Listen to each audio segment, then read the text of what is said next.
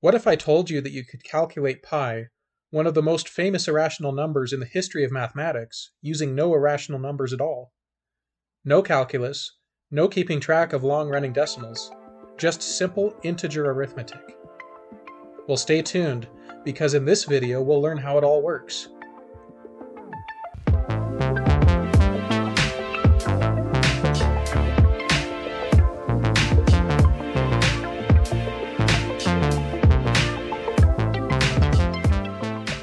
Hello everyone, my name is Mike and you're watching Polymath Unlimited. For thousands of years, pi has captured the interest of mathematicians around the globe. The earliest known attempts to calculate pi date from as early as ancient Babylon and Egypt. Through the ages, we have gotten better and better at calculating pi to higher and higher precision, using more and more advanced algorithms. Today's supercomputers are able to calculate pi to hundreds of trillions of digits, something ancient mathematicians could only dream of. However, you don't need a supercomputer or any fancy complicated algorithms to calculate pi to high precision. For all its incomprehensible complexity, there's a shockingly simple algorithm that can calculate pi to any precision we want by repeating just a few simple steps. The algorithm goes like this. We start with a row of fractions, beginning with 1, then 1/3, 2/5, 3/7, 4/9, and so on. The longer our list of fractions, the more digits of pi we can calculate. Next, under each fraction we write down a 2, then repeat the following. First, multiply all our numbers by 10. Then, beginning from the right, we divide each number by the denominator of its corresponding fraction, producing a quotient and a remainder. We replace the number with the remainder, and then we take the quotient, multiply it by the numerator of the fraction, then add that result to the next number on the left. We keep doing this from right to left until we reach the leftmost column.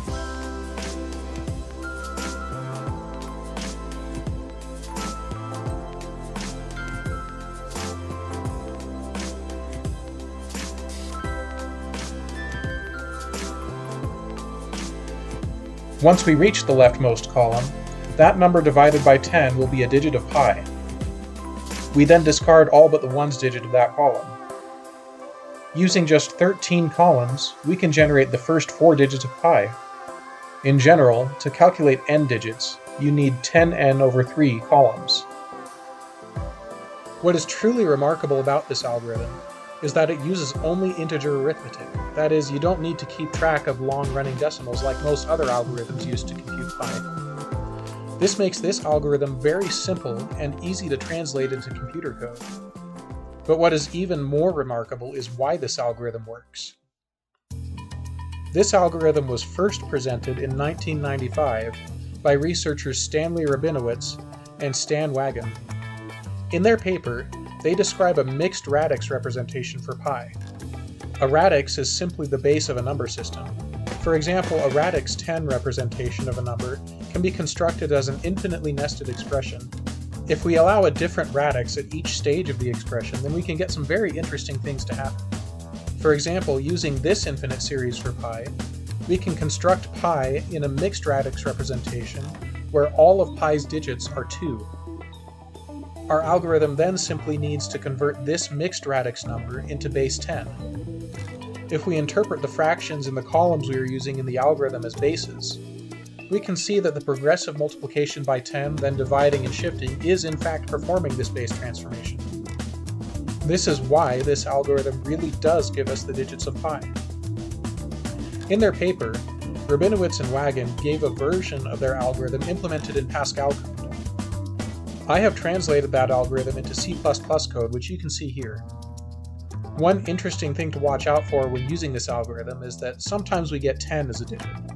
Obviously 10 is not a valid digit, however we can adjust for this by simply carrying the 1 generated by that 10 to the next digit to the left.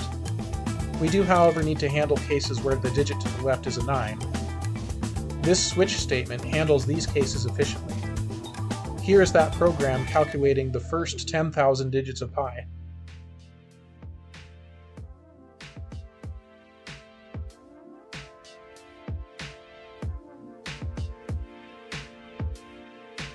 Another interesting thing about this algorithm is that because we are simply transforming pi from one base to another, we can just transform pi into a different base that is more convenient.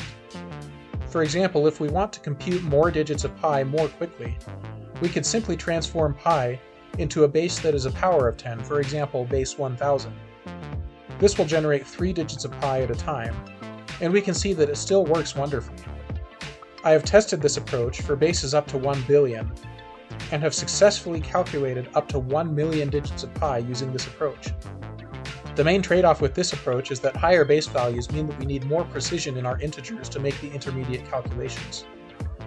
In my code, I have all of my integers as unsigned 64-bit integers, which seems to work fine in my case. Now, we're certainly not breaking any records here. This algorithm takes about 45 minutes to compute a million digits of pi on my laptop. There are other algorithms out there that can do the same calculations in only a couple of minutes. But to me, there is something truly beautiful and elegant about the simplicity of this approach. There are even some versions of this exact algorithm that have been condensed into just a few lines of C code.